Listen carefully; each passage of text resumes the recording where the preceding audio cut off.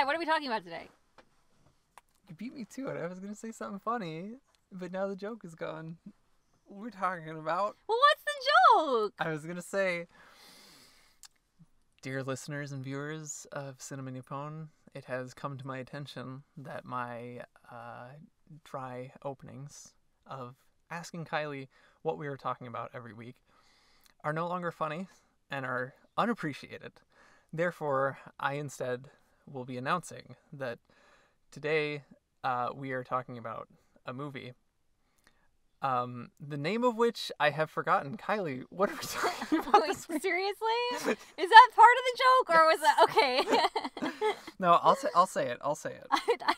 I can never tell if you're joking. I'm sorry. I know. I'm sorry. It's a me problem. It's a both of us. It takes two people to communicate, you know? Yeah. So today we are talking about the 2021 film, the cinematic experience known as What Did You Eat Yesterday? What did you eat yesterday? You think I remember that far back? I had arepas, so... Oh, those were so good. Some homemade arepas. Uh-huh. Those were good. So good. Comment below if you love arepas. Yeah. They're so good. Put a sunshine emoji if you love arepas. Yeah. And then, or put the Venezuelan flag. That too. I don't know if I could identify the... No, wait. No, that's the Argentinian one. I don't know the Venezuelan flag. Oh, well. Worse. Complete and absolute loser right here. Well, I am American, which is basically playing at a disadvantage of knowing anything about the rest of the world. It's just total, like, black hole of knowledge. Yep. Of anything if besides... it doesn't affect us. American propaganda. What? Spicy. Okay, so... Well, wait, is that... We only ate arepas yesterday? That's it. We had curry, too. Oh, we did have curry. That was good. And soup. Soup. We had soup and curry. We had soup twice. Yeah, and then curry. And curry, arepas. It was good. Chocolate. We always have chocolate. Yeah. Chocolate every day. Grapes. Oh, grapes. I want some grapes. You want me to go get some grapes? No, I'm not going to eat on here. Why not? ASMR? Yeah. No. Mukbang. Well, ASMR. They gotta sign up to our Patreon. Yeah. At the 420 tier for the ASMR experience. Is that $4.20 or $420? Yeah. Uh-huh. Okay. And so yeah, we'll record every episode, but we'll do it really close to the microphone and whispering. Right. Okay. But don't do it now. No. No, that's behind the paywall. Shouldn't we give them like a preview? No. Tantalize them. Okay. Titilize them. So, did you want to discuss what this is, or did you want me to? I can go and you'll fill in the gap. What did you eat yesterday? I don't know. What did you eat yesterday? Shut up. Is originally a manga that was made into a drama television series that was made into this movie. Yes. So we watched the movie. Yes. We have no prior knowledge or viewing experience of either the drama or the manga. Right. The movie is a sequel of the drama. Yes. So all the characters reprise their roles. Yes. So and I think it was the same director and. So I was gonna say the manga is actually still running. Apparently, I didn't know that. Oh. It's been running for 15 years since 2007. It's written and illustrated by Fumi Yoshinaga. The drama ran in 2019 for 12 episodes. And there were 3 different episode directors, but one of them did return to do the movie. And the writer also returned. So it's basically the same staff. Mm-hmm. The director is Kazuhito Nakae, and the writer is Naoko Adachi. And yeah, I did not realize until literally just now, right now, breaking news, that the manga is still running.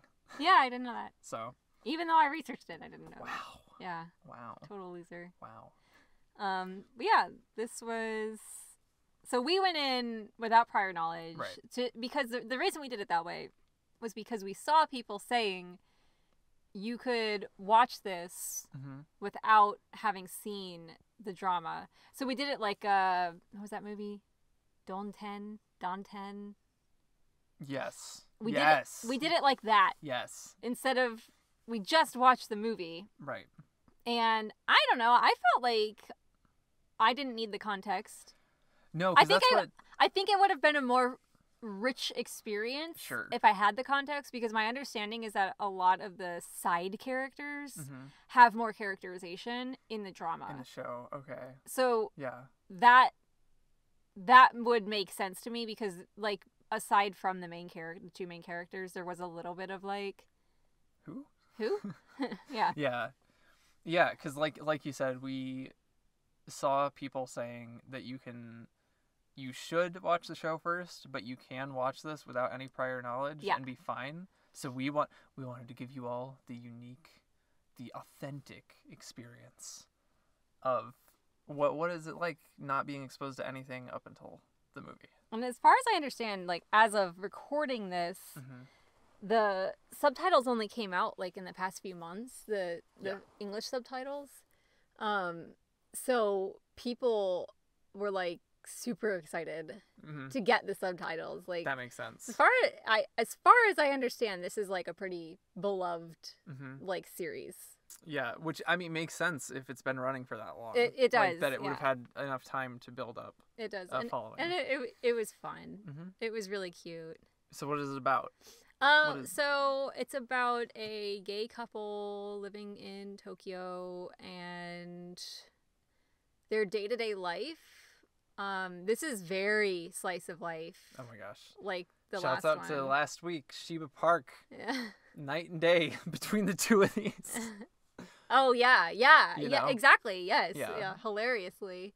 But one of them is a lawyer and one of them is a hairdresser, right? Yeah. Does he do hair? Or does he just work there? At the... I'm not sure. Well, because his mom. So we did not have the context for that.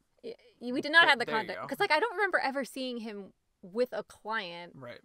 So But not he was always at the hair salon, and like his mom wanted him to take over her hair salon. So it's like I assume he is, but I don't know. Let us know in the comments. Let us know down below. Put a scissor emoji if you made it this far. Okay. Because hair cutting. Yeah, I got it. I'm explaining in case anyone doesn't get it. Okay. Okay. Cool. So it's about their daily life, basically. I don't know what that was. I don't either. There's a noise, but we're gonna ignore that. Are we? I'm gonna go check. You talk All to right. them. Hello, everyone.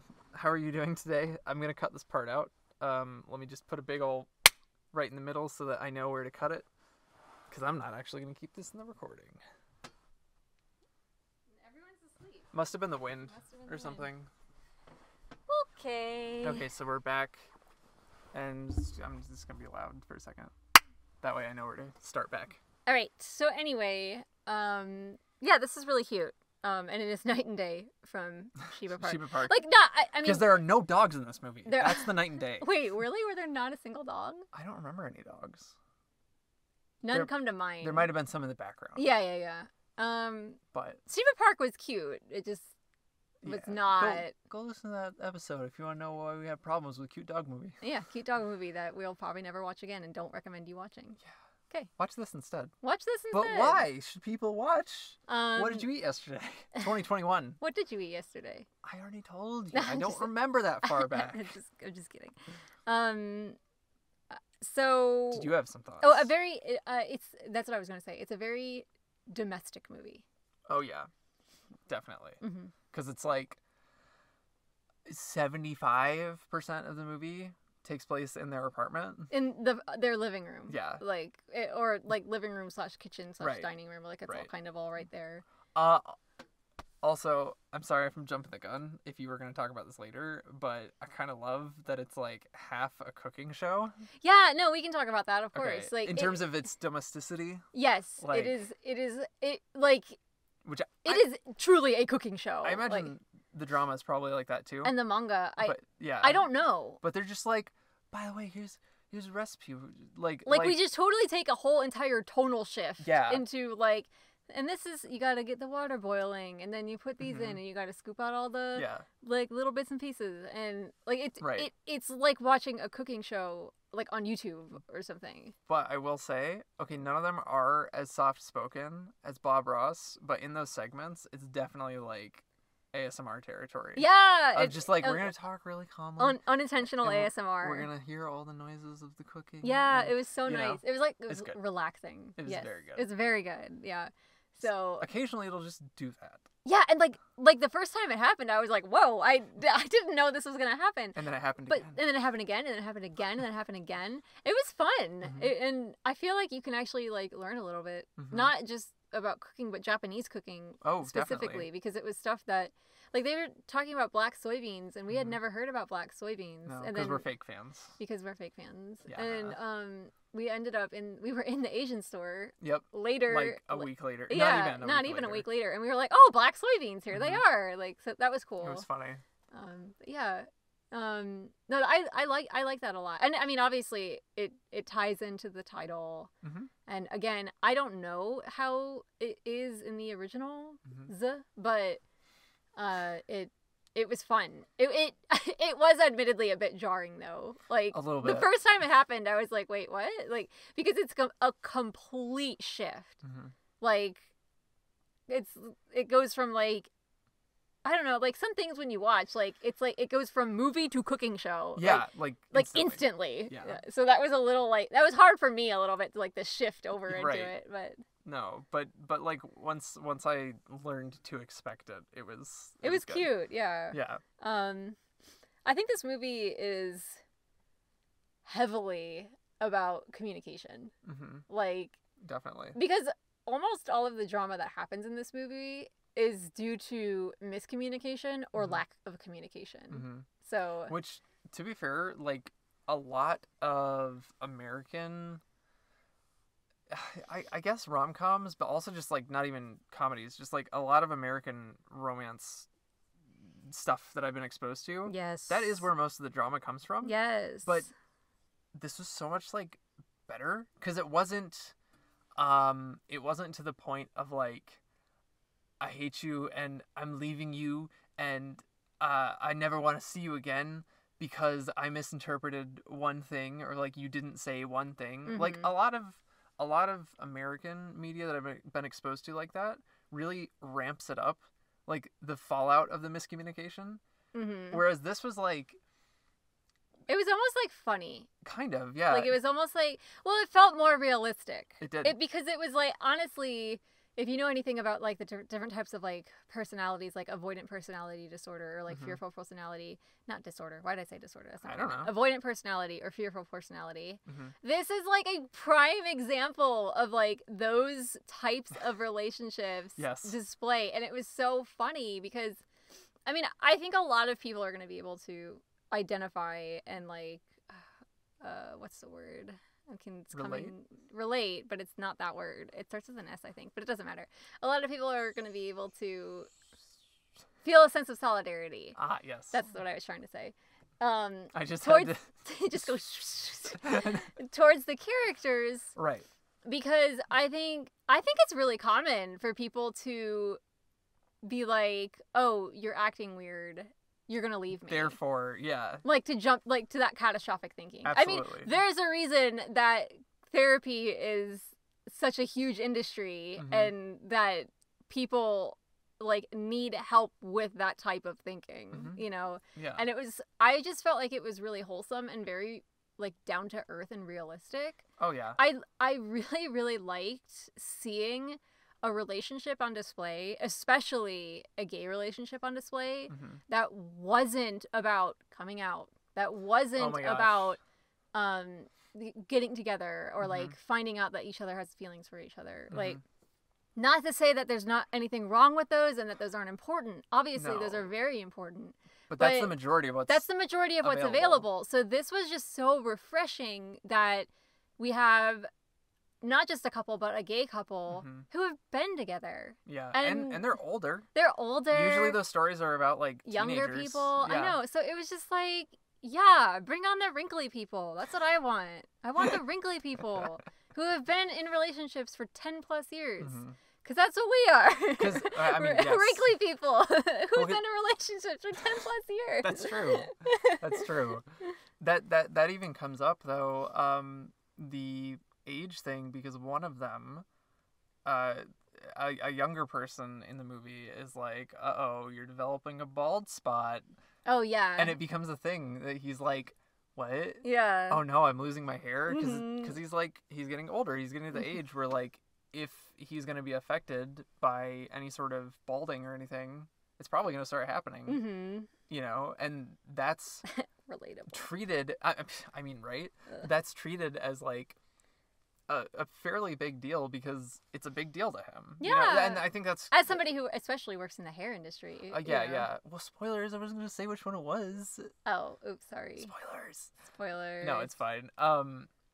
But I think that plays into the like domesticity that you're talking about, where Yes. it's like that's a big deal in this movie. Mm-hmm. You know. Well, I think something important to note is that it is a gay relationship coming from Japan that is not overly sexualized. Oh my god, yeah. Like, because I think And they're... it's not all about both of them being sad. Yeah, I think Ride or die. Ugh. I think like in terms of specifically boy love, Yeah. there is some contention there because is it necessarily representative of what a gay relationship is actually like, because it's written by women for women. Right. And this felt a lot closer to home, you know, in terms of like realism. And again, now I am not gay. Right. So I can't speak, you know, fully on that. However, I liked that because I think they're in terms of like media coming from Japan specifically, is talking that includes gay relationships. It is often overly sexualized. Yeah. Now I will say, I felt kind of disappointed by this. I don't know if everybody will. There was like kiss teasing. Oh yeah. And stuff like that. I didn't really see the point for that. Like, it was like, I don't really know why this is here. To me, it felt unnecessary and slightly awkward. Yeah. But that's my opinion. Yeah. I think that's probably more of a nitpick on my perspective than it actually affecting the movie or the watch experience. That's fair. No, I can see that, because it almost felt out of place a little bit. A little bit. Yeah. A little bit. I think it felt out of place because they've been together so long. And like it was addressed, like how one person in the couple is like less out, you know, and like that isn't something that they're like as right, like, comfortable with. Yeah. Which I think is it's nice to see that in a relationship that you know, like, even though you're not necessarily, I don't know how to put this without sounding rude. Like, even though you're not necessarily living your authentic self, like, you're still with somebody who loves you for you. Yeah. Like, I liked seeing that. Yeah. Like, yeah. Well, I think that's even something that,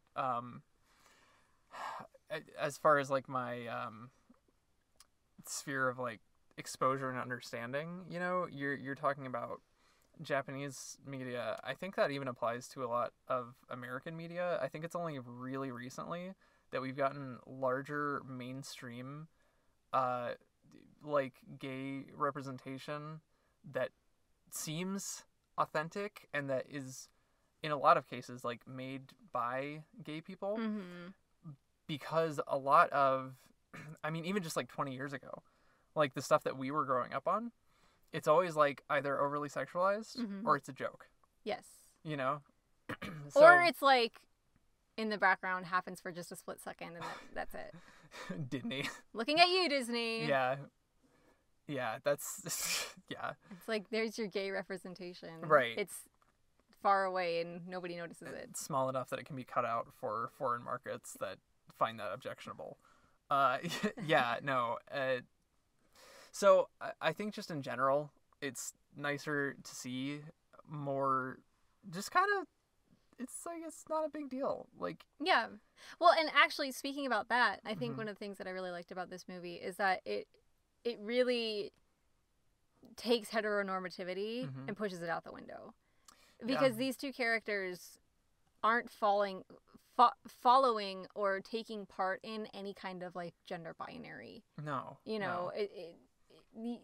there's not the whole like, well, who wears the pants? You know, Right. like that's not at all present in Right. this, and that's really refreshing too. Yeah, because like the one who his affect would probably be labeled as more effeminate. Mm-hmm. He's not the one who does the cooking and the housework. Yeah, exactly. It's this really super straight laced lawyer Mm-hmm. who is the one who like takes care of the home more or less, Mm-hmm. and especially the cooking. Yeah. And it's So- just like, If you even want to define those of course, as gender, like no, but I mean, like if you're talking if about you're talking about gender and gender roles and like typical, but like Mhm. even that is like Yeah. it's a shoot basically. exactly, and that is it's good. Yeah. It's good to see that. Yes. Yeah. So I would say, yeah, watch this. Mhm. However, I think if you can watch the series first, even though I haven't watched the series, so I can't speak for it, Mm-hmm. I think this movie would be richer. Yeah. I just burped. Save that content for the Patreon. 420 subscribers. But it would probably be enriched by having the background. Yeah. I don't know for sure, and you can watch it without. Are we gonna find out? Are we gonna watch it? Maybe. And talk? Maybe. Let us know in the Could be. comments. Put a. Isn't there like a pot with like little hot I think steam so. over it? Put that one Yeah. in there. Put a Yeah. cooking something related to cooking Yeah. in the Yeah. comments. We're just fill the comments with emojis. Yeah. Just all kinds of emojis. Yeah. Do it. As long as they're cooking. Yeah. Yeah. Yeah. Okay. Let us know if you want us to talk about the series. Mm-hmm. Because we've actually been thinking about watching some series Mhm. instead of movies, like strictly just Yeah. movies. We actually hate movies. Yeah, we hate movies entirely. I don't know if you knew. I wish we could never watch a movie again. Yeah. Yeah. Yeah. It's great. So if you enjoyed this content, we are on Spotify and YouTube. Hey, if you're listening on Spotify, we have a YouTube channel. It has a lot more content, like 5 years worth of content already on there that you can listen to as well. It's not available on Spotify. And YouTube, hey, did you know that we're on Spotify? And if it's easier for you to listen to a podcast on Spotify, you can find us there. They release at the same time. Yeah. What? Same day, same time. Yeah. So Exact same. you're not going to be missing anything Nope. by following one or the other. Nope. And anybody who wants that dank ASMR burping content, Oh yeah, let us know. Do you want a Patreon? 420 on Patreon. I love how we talk about Patreon and we Constantly. don't have a Patreon. We don't have one at all. And we have absolutely like no plans Basically no whatsoever, intention. no Yeah. intention. Like it's just like, yeah, Patreon. Yeah. Yeah. Yeah. You know. Well, it's just that's the thing. The that figment of our Patreon. it's part of the YouTuber experience. You have to plug your Patreon, You have to. even if you don't have a Patreon. We I also actually do know some YouTubers who Yeah. plug a Patreon or who used to. Uh-huh. So their old videos plug a Patreon Right. and they don't have a Patreon Oh anymore. my gosh. So it's fascinating. Oh, that's rough. Well, I mean, it happens. Yeah. Yeah. Yeah. So go download Raid Shadow Legends code Cinema Nippon 420. Be sure to caress the like button gently and show it passionate care. Yeah. Annihilate that subscribe button. No, for subscribe. It's okay. Subscribe buttons into it. Okay. Bye.